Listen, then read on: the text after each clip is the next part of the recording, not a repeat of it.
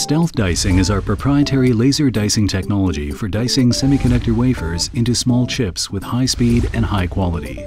In stealth dicing, a laser beam transmitting through the material is focused onto internal points of the wafer to form modified layers at laser focus points. Vertical cracks are simultaneously developed perpendicular to the modified layers, which then connect to each other along the target dicing line. In the tape expansion step after laser beam irradiation, tensile stress is applied to the wafer attached to dicing tape to create cracks in the wafer to spread, so that the wafer splits up into chips. In blade dicing, wafers are cut with a diamond grinding wheel, rotating at high speed while being sprayed with cooling water. Stealth dicing eliminates problems with conventional blade dicing and offers a completely dry process with no physical contact.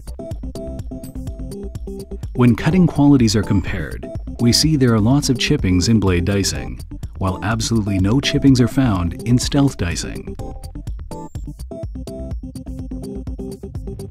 Stealth dicing is upgraded with a dedicated optical system called a laser beam adjuster, or LBA, capable of laser beam shaping.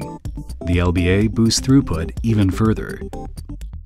In stealth dicing with no LBA, at least 7 scans at 300 mm per second are usually needed to process a 300 micrometer thick silicon wafer.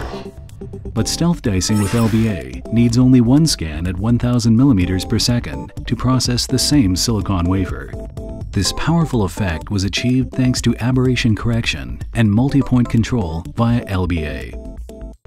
Aberration correction by LBA allows forming an ideal modified layer even at deep positions by correcting the aberrations that occur depending on the wafer material and thickness. Stealth dicing with no multi-point control needs at least 2 scans to process a 300 micrometer thick silicon wafer. However, multi-point control allows processing with only 1 scan by splitting the laser focus point onto 2 or more positions. There is a growing market demand to improve chip strength in ultra-thin devices less than 50 micrometers thick. To meet this need, we propose the SDBG process, which is an abbreviation for stealth dicing before grinding. In the SDBG process, modified layers and cracks are first formed within a wafer by laser processing, and the wafer is then ground and thinned.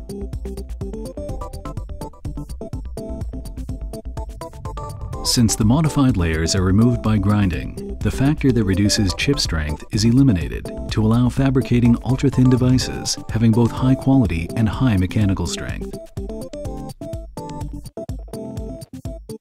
Stealth dicing supports a broad range of materials.